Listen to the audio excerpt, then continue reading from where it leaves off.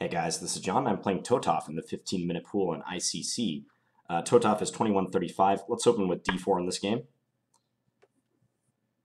Don't recall facing this player in the 15-minute pool. Maybe I played them in blitz before. I'm going to keep it in d-pawn territory and play c4 on move 2. If I wanted to go into a French, I could have with e4. I played a lot of knight c3 on my channel already, so let's play knight f3 and mix it up a little bit. Check. With knight f3, they can go Bogo-Indian like they just did. Bishop b4 check. d5 was another option. c5, trying to get into a Benoni, was also possible. I'm gonna play knight bd2 just to try to keep it in offbeat territory. This isn't the greatest move. I think bishop d2 is better, but this is all right. Let's play g3. Just preparing a fianchetto. They can play bishop a6 and attack the c4 pawn, but my opponent just settles for bishop b7.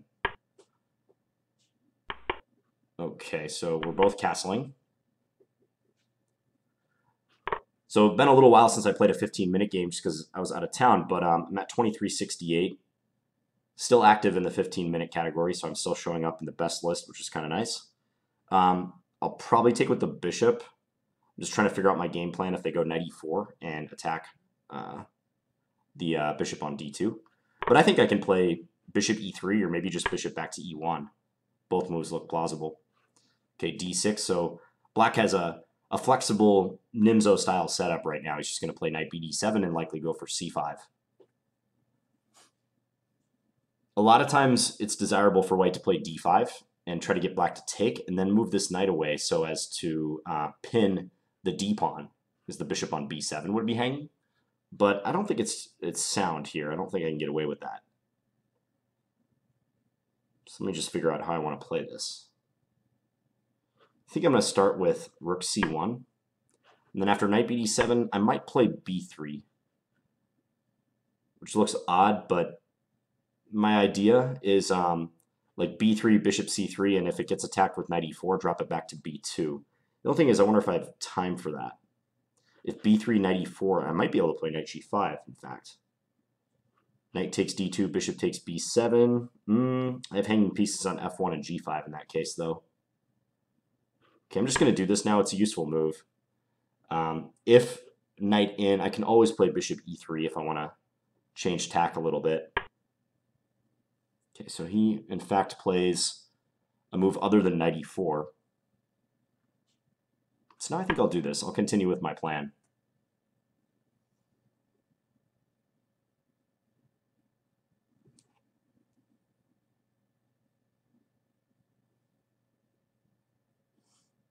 Yeah, I think if knight e4, bishop b2, I like my position. I can think about playing d5, or I can maybe play knight d2 in that case.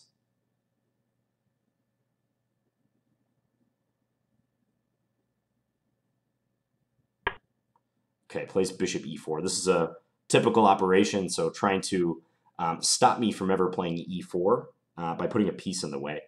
Now, the usual prescription for this is to play a move like rook e1 now. So I'm going to play that right away. Then move this bishop to h3 or f1, and then play knight d2 with the eventual goal of playing e4. So that's what I'll go for. Bishop h3 or bishop f1, kind of a close call. I think I'll opt for the more active move, bishop h3. We're both playing pretty fast.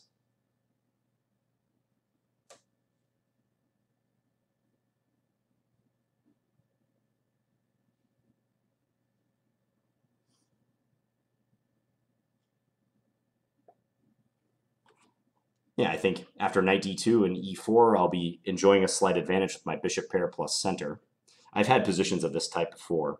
I distinctly recall a tournament game I played, I think it was last fall, maybe in November or October, where I had a scenario almost identical to this. I mean, the position was almost identical too. And it's comfortable for white. Yes, black has an extremely reliable position, but it's hard for black to hit upon a lot of play, really. Because with this simple plan of moving the knight and pushing e4, white just has a game plan in mind of expanding, and black really can't say the same. It's harder for black to, wow, he takes on f3, but it's harder for black to like initiate a pawn storm or anything, or really do much with their pawns because their structure is almost perfect the way it is. This is interesting. So giving up the bishop pair but pushing d5. I don't want to take that pawn because knight takes d5 and I have an isolated d pawn which they're blockading. Yeah, that deserves merit for sure, the way that black is playing this. I could try f4, trying to go f5, but that gives away this square. I could maybe play queen d2, that looks flexible. What else could I do? Bishop back to b2? I mean, eventually I think I'd like to put my dark square bishop on this a3, f8 diagonal if possible. Bishop d2, try to bring the bishop to f4 is another plan. All right, I'm going to play flexible, just queen d2. Try not to overthink it. I predict he'll move a rook, probably this rook if I had to guess. e8, d8, c8 are all possible. Could move this rook too, I guess, but he might want to leave this rook on a8 to support an a4 push. If a4 now, I think I would play bishop b4.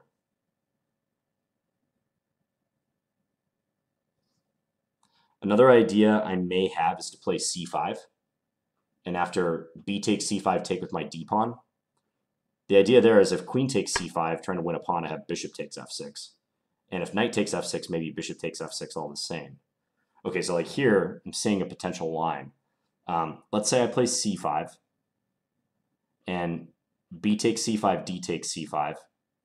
If they take with the knight, bishop takes f6. They can't take with the queen because of rook takes c5, so g takes f6 would be forced. And then one option I have is queen takes d5. And if e takes d5, rook takes e7.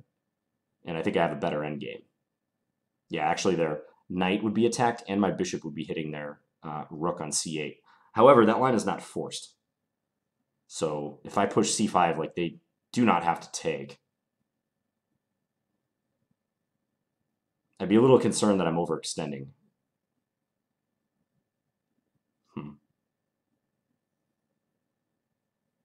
With rook c8, I mean, maybe they're gearing up for c5, but I probably shouldn't worry about that, having the bishop pair.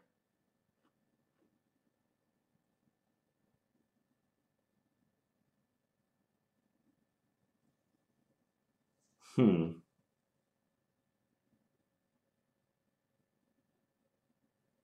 going to give it a shot. It looks interesting. I mean, one line that black might want to look at would be b takes c5, d takes c5, and then just c6, reinforcing d5, like nice and solid. My dark square bishop has a lot of scope then, but they do have two center pawns to my none. My d pawn would no longer be on d4, so two center pawns to none. Let's just pre-move this capture.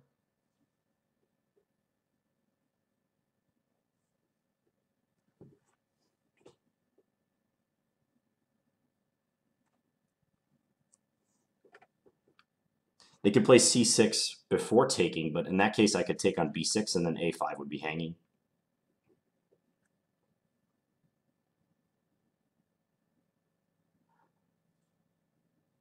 Could be a tough decision for black. I mean, maybe they just leave the pawns the way it is, because I don't think I'm chomping at the bit to take on b6, because they take back, and again, I wind up with this weak d pawn. Maybe I could think about playing c6, but the pawn is likely to just be weak there.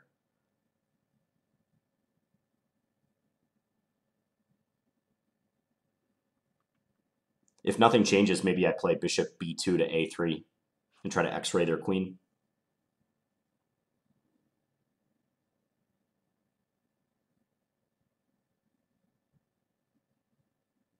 Taking on f3 on move 13 was a big decision for black. That's the type of move that is going to echo throughout the game. I mean, voluntarily giving up your remaining bishop and fighting with two knights versus two bishops. Black relying on their superior structure to compensate. Because almost always two bishops is superior to two knights, unless the position is extremely closed or the knights are working particularly well with the initiative.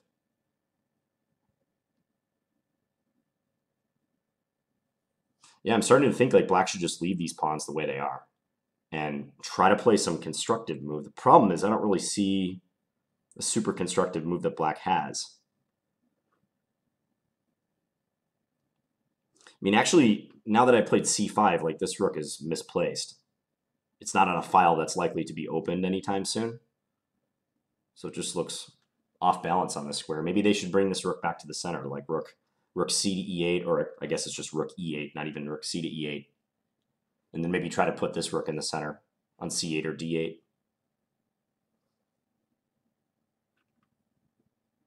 They're not going to make a knight move. No knight move makes sense here.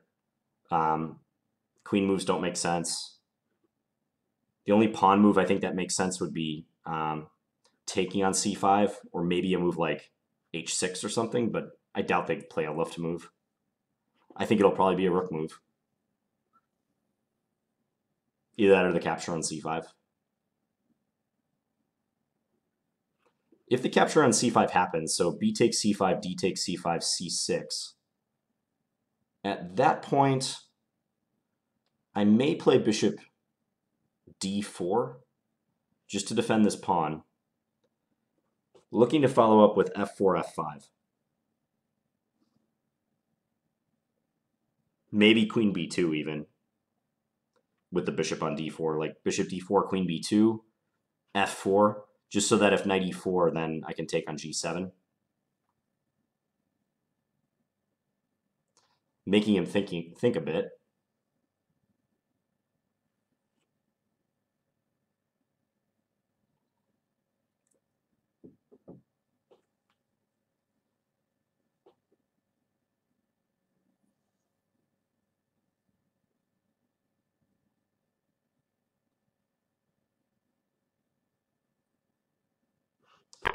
Okay, he does take on c5. Now c6 is the move I would play if I were black, and just blockade. Plays a4 instead. Okay, so options for me now. I can play c6 and attack this knight. I can play b4. That's the move that first comes to mind, honestly. Just supporting the c5 pawn. c6, I'm not sure what I gain. I mean, let's say knight b6 or knight f8. Maybe the knight can come here. Unless there was some sort of tactic or way I could open the position up very quickly after that. I mean, I can play bishop b4 after c6 and attack their queen, but their position remains solid after something like queen e8. So I think b4 could be the way to go now. If c6, the knight moves, and then bishop takes f6, they're just taking with the queen, not the g-pawn, of course. So let's do this.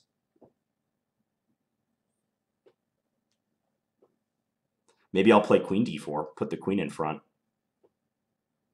and then try to do the f4, f5 plan. I mean, queen d4 kind of begs the question whether they can play e5 or not. I don't know. It's interesting. I would play f4 100% of the time, if not for knight e4 right now. That's the only stumbling block. f4, knight e4, sacking the exchange. Doesn't look that great. I think I need to move my bishop. Maybe a3 first, just to further solidify our structure. They can advance in the center with e5. I mean, I do have to be wary of that. I think with my bishop on h3, they might be hesitant to do it just because I have this x-ray potential. But then again, if it's a good move, it's just a good move.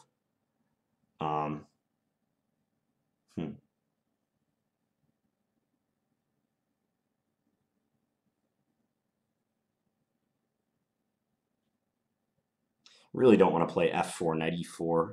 Don't think that's in my favor.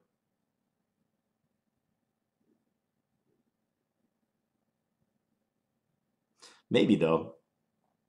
Seems weird to, like, offer my dark square bishop for that knight. But e5 is coming next move. If queen f4, I mean, they could always play rook e8, perhaps. Trying to prop up e5 again. Moreover, I block my f-pawn. So I don't like that so much.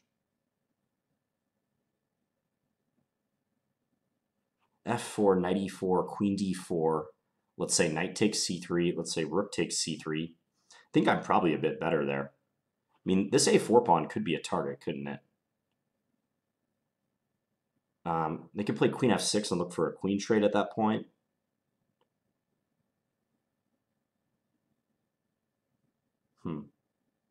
Okay, let's try it.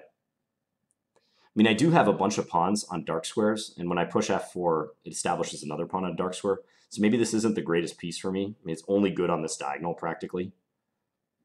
So maybe I'm not, like, shedding a huge tear if I have to trade it.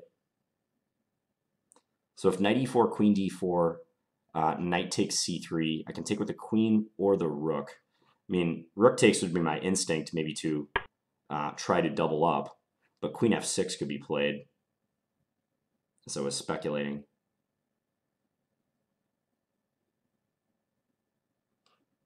Nonetheless, I think I'm going to do it still.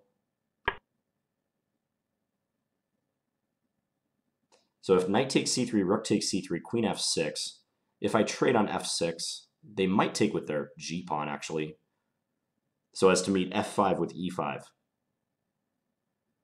It's a possibility. I think I should keep queens on the board. I think that's a better way of playing. Might be my best bet. So maybe if knight takes c3, rook takes c3, queen f6, I just play queen d2. How about that? Then rook a3 might be a plan. Trying to attack that pawn on a4, and also my queen on d2 would help protect that b4 pawn. I think I like that. Yeah, let's do it this way. He'll still have trouble getting out of this pin on the h3 c8 diagonal. Like, he can't play e5 anytime soon. His knight hangs. Even if he gets his rook out of the way, like say he plays rook d8 protecting the knight, he still can't play e5 because I take on d7, he takes back, and then I win the e5 pawn. So I think now he's going to have to expend a couple tempi just getting his pieces off of that line, basically. h5, okay. Could be useful, trying to go h4.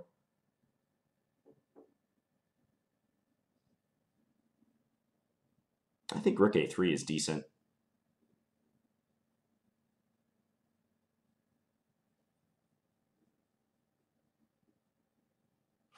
Yeah, let's play rook a3. Both creeping closer to that 5-minute mark, whereupon the game officially enters blitz territory, right? I mean, maybe his plan will be h4, g6, king g7, bring the rook to h8. I want to try to distract him by attacking this guy. I can play queen c2 as a follow-up. Maybe dropping my bishop back to f1 somewhere will be decent. Yeah, he's going to try to hold down my queen by attacking the b4 pawn. Makes sense.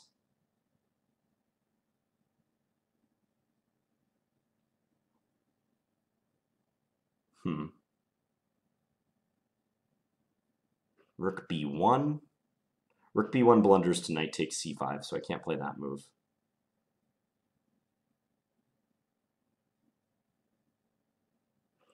Could I do bishop f1, d3, c2? It takes a while, and he has queen b2 maybe at the end of that line. If bishop f1, does he have e5? Take, knight takes, king g2 or something? That should be all right for me, I'd say. I feel like my bishop might be a little bit misplaced, though. I know I was talking about how nice it was here, but could be on the wrong square. Could switch tacks here and play rook e3 and maybe menace bishop takes e6. I'm not sure it's a huge threat. Well, I mean, f takes e, rook takes, queen moves, I win c6. Maybe it could get him to misplace his pieces a little. Rook e3, what about an a3? Trying for some queen b2 business.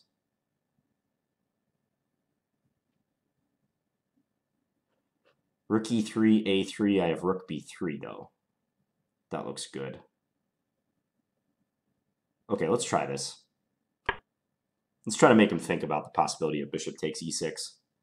Wasn't super happy with my rook on a3. It's always okay to admit a mistake. That move might not have accomplished much after his reply, rook c to b8. So if he plays like h4 or something, I might sack on e6. So h4, bishop takes e6, f takes e6, rook takes e6. Okay, so now it's a moot point. He just defends. Maybe a3. Maybe I should just rule out his ever, yeah, let's do that. Ever him playing a3. Also, I fixed this pawn on a light square. Could be a target for my bishop in the endgame. It's a definite possibility.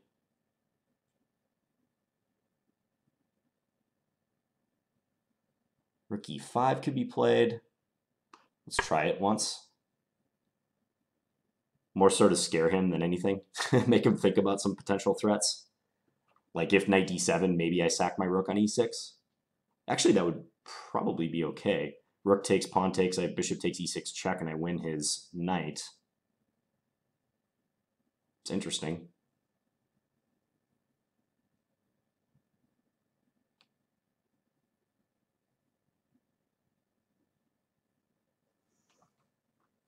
But in reality, I think I'd like to move this bishop back somewhere. Like bishop f1, d3, c2. Keep an eye on that a4 pawn.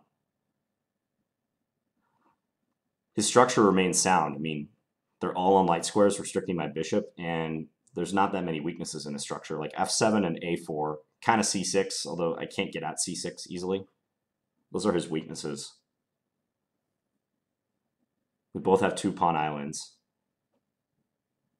I mean, my pawn is complement my bishop nicely too. f5 would be nice if it ever worked, but I don't see that happening anytime soon. Rook g5 doesn't do much. I think I'm going to drop this back. And if knight d7, just play rook e3.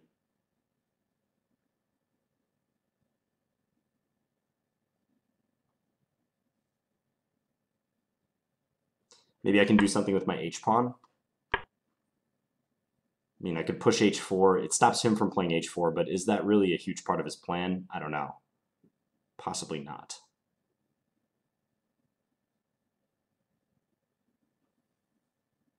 Yeah, I mean, he can totally play h4 right now if he wants. I can't push g4 because the queen takes f4.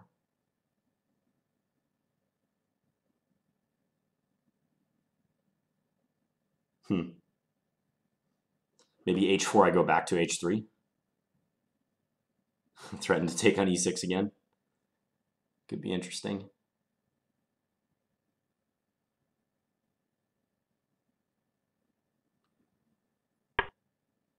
Rook e8 seems odd. Or rook d8 rather. Okay,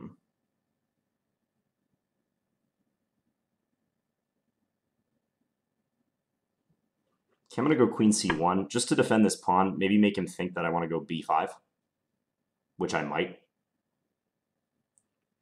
b5 take, bishop takes. My bishop attacks this guy. Okay, and he went back, so that kind of achieved the desired result. Let's do this again. More shadow boxing going on. Can play the rook back to e5. It doesn't really do anything, though. Let's still do it, though.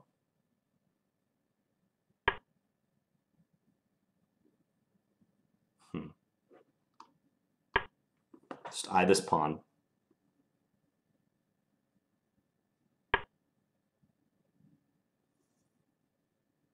There's never going to be a bishop takes e6 move when his knight's here. Let's bring this guy back. Expect knight d7.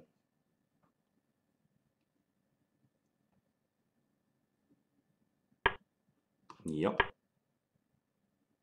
Again, maybe b5 somewhere. He's just sitting tight. Can't blame him. I mean, I would probably do the same. Okay, let's start making some progress. We're getting a little low on time, both of us. Okay, now bishop takes g6 is in the works. Doesn't work, he can take with his queen if I play that. Where's he going with that knight? Seems like a very odd move. Okay, I'm just going to do this and prepare bishop c2. I don't understand knight b8. Yeah, I guess he wants both his rooks defending that pawn. Seems awfully passive, though.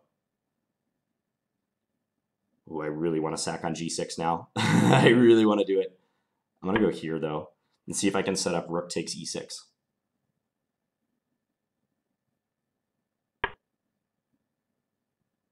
He knows what I'm up to.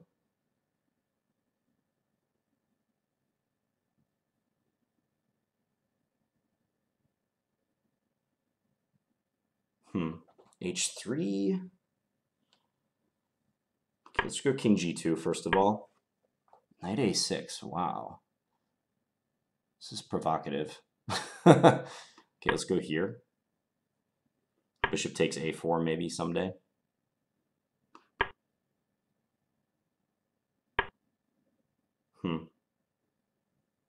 Yeah, he wants knight b5, clearly.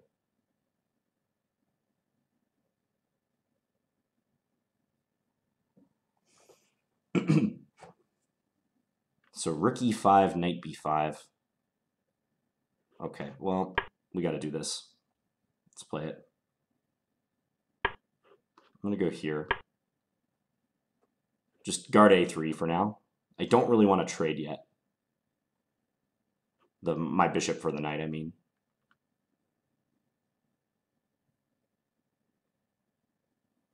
Maybe rook 1 to e3, put it on f3, go h3, g4, g5 eventually. It's a possibility.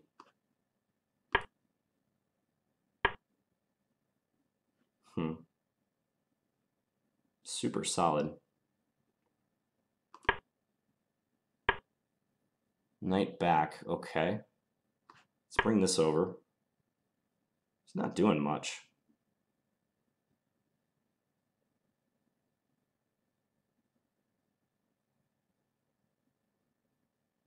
Maybe f5 soon? Can take with the e-pawn, though. Okay, let's come here, g4.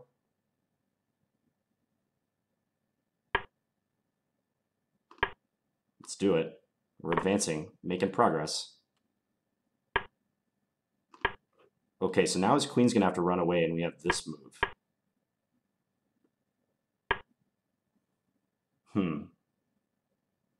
This looks super suspicious. I'm going to come here and try to bring our rook over. Let's invade. Try to get to d6. So queen g7, queen d6. I'm feeling really good about our position now. He's made a lot of very passive moves. Threatening mate. Yeah, that's forced. Let's come here. So how does he defend this pawn? He can't. If the queen comes in, I have queen d8 followed by queen h8. Checkmate. I think he's hurting now. Yeah, the threat is actually queen d8 check, queen f8, rook h8, winning the queen. Okay, let's take that guy. Let's go attack the rook. c6 coming. We can check here. Also, we stop queen d4. That's nice.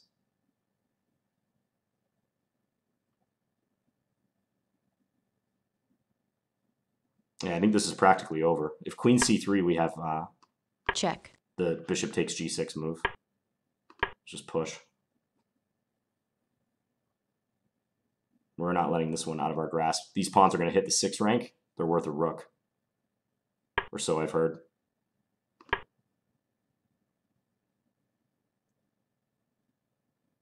And he's down on time, too. Okay, just push this. Rook c8, we have b7. Rook takes c7, queen takes c7, and then we queen.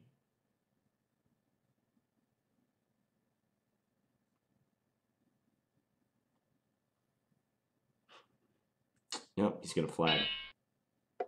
Okay, so we got him in that time scramble situation. I thought he made some weird moves, like doubling the rooks on the a file. I thought was strange. I'm really not sure the knight belongs on b5. I understand he might be doing that as a blockading measure, but I mean, the only hope in bringing the knight to b5 is that I trade here. So let's take a look. Check. So this Bogo-Indian, yeah, bishop d2 is the main line. Bishop Check. takes d2, queen takes d2. But you got a lot of theory if you play this for white, which I don't in this line. But I think knight bd2 is okay in like one-off scenarios. So b6, g3. Bishop a6 might be more testing, because that threatens bishop takes c4 due to the pin. I can play queen c2 if I want to defend that pawn, but this is a more modern way of playing versus just putting the bishop on b7. So bishop g2, mutual castling, and then he takes. So this type of setup happens all the time in like the Nimzo Indian, for instance, and I guess the Bogo as well, quite a bit, wherein white has the bishop pair plus arguably a little more space, but black has just a super solid position. I mean, if you want to win these positions as white, like you really got to be in it for the long haul, grinding away with your bishop pair and your space. This guy's currently going off on me in chat. Some pretty funny phrases. Speculator cheapest. Speculator cheapest. But anyways, I played b3 and then this plan of bishop c3. Maybe it would have been better to play knight e4, in fact. So that way I can't as easily play bishop c3 without forfeiting the bishop pair. So I kind of think that might be better. I mean, I was speculating about bishop e3. Now he says, no strategy, no tactics, not anything, a perfect quick clown. Okay.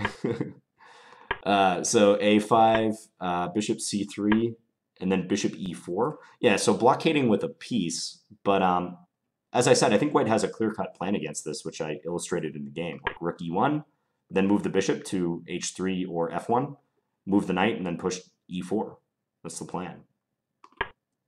And I'm sure this position is absolutely acceptable for black still, but I've just seen this strategy work for white on so many occasions, and it's never entirely clear to me like what black should do about this plan. He's kind of just sitting there and waiting for white to execute it.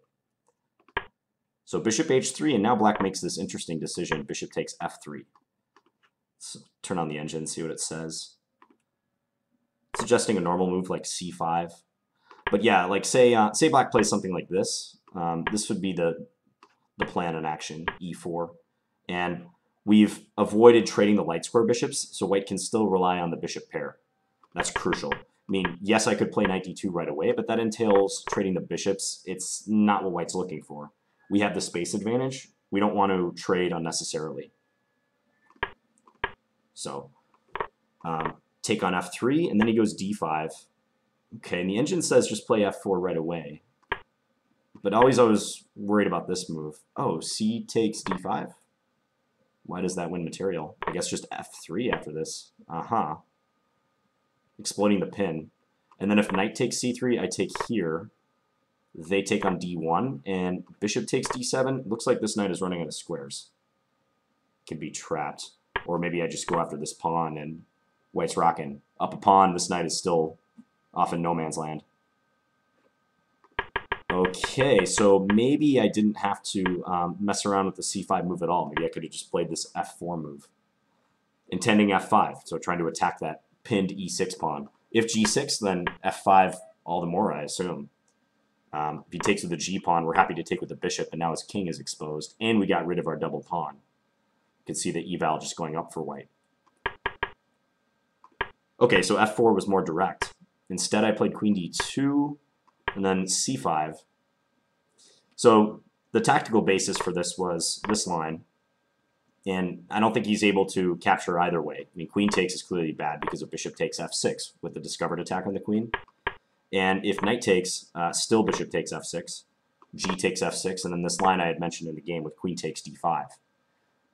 Attacking the knight twice. If he takes our queen, we take here. And this has got to be close to winning for white because both this knight and his rook are under attack.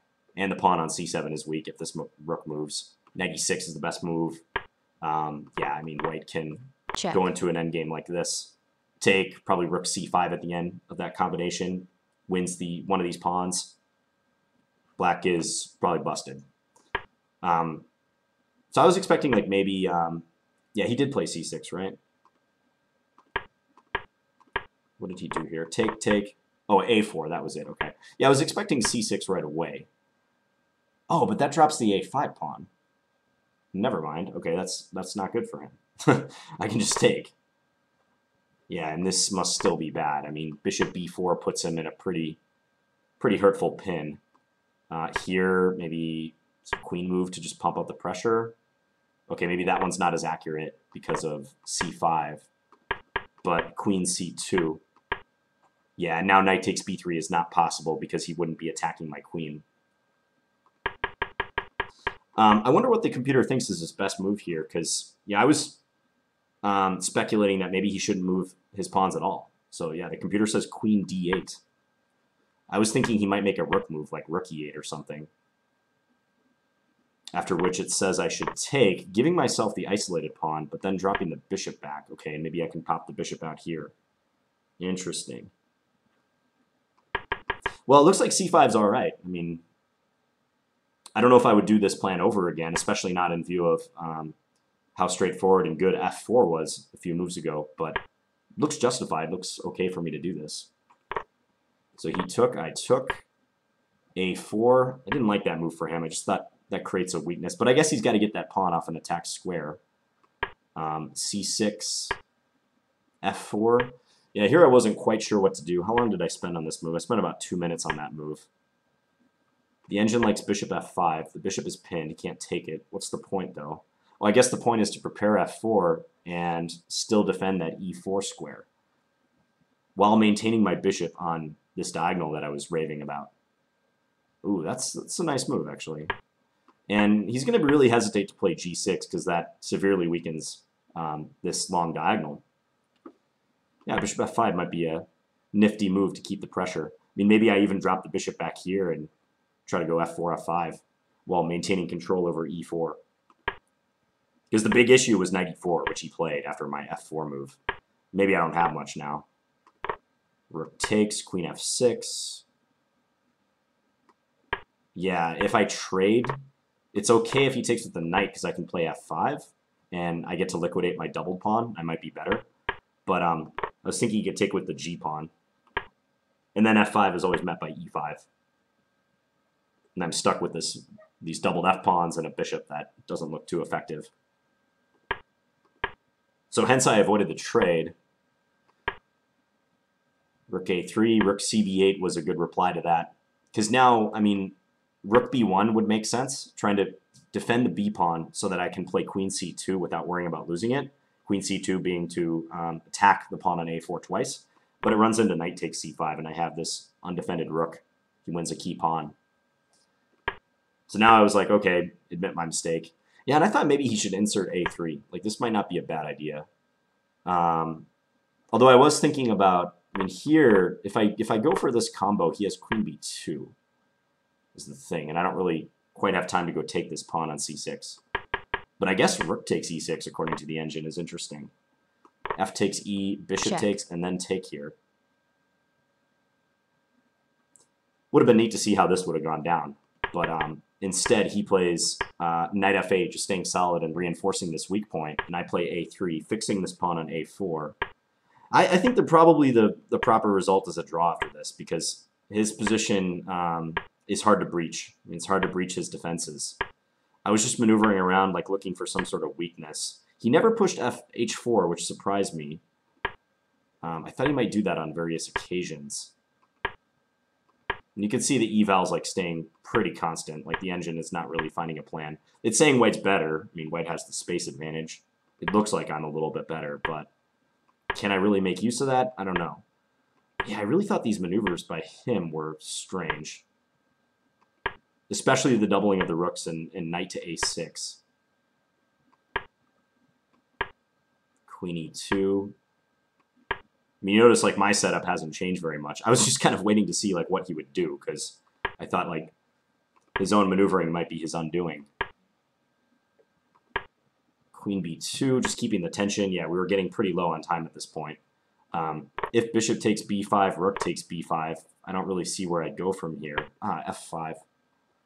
So if g takes, I assume queen takes. What happens if this? Oh, rook takes d5, and that pawn on c6 was overloaded. Okay, and then take, and I can get at this one. And then it's a serious advantage for white because he's got the double pawns. Yeah, I'm basically up a pawn on the queen side. Yeah, that's too much to see with a minute and a half. But now I started playing for a win. Started trying to put a plan into action. And I think I handled it pretty well, I felt. I'm not going to say I played this completely accurately. Yeah, I'm sure I missed better things. Like f5 was good here, according to the computer. Because if he takes, I take with the bishop. And if he takes again, rook takes, and we're going to come crashing through on f7 or queen e5 somewhere. Yeah, that does look pretty crushing. Oh yeah, that's really bad news for black. Say like queen e6, check here on the long diagonal. Yeah, if king g8, we have rook g5, and our queen's going to come in. Yeah, awful. So, not that I executed this perfectly, but I started pressing with about a little over a minute on my clock, and just turned out his position was pretty passive.